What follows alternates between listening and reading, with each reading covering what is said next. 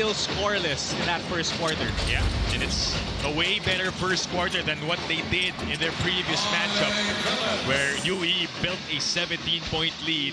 LaSalle, 9 turnovers, like you mentioned. They are the league leaders. Yeah. If anything, against the report card, they are the league leaders in turnovers for the season. Mike Phillips, they've been running around. Phillips, a beast on the board so far. 12 points, 8 rebounds for Phillips, 4 offensive. Anytime Ethan Galang sets one up, there's a high chance of it going in.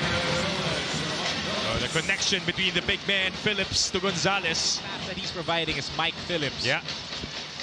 With that feed to Gonzalez, but it's short. But look at Mike Phillips go for that loose ball and rewards LaSalle with another possession.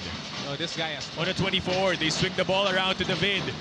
Phillips on the one-hander. It's short. Offensive board. Second chance basket plus the foul for Motor Mike. He's just going ham right now. And his motor is going and going and going. After missing that shot, the ability to anticipate and rebound. Bounce forward with this rebound from AIA. AIA with you wherever life goes. Their opportunities.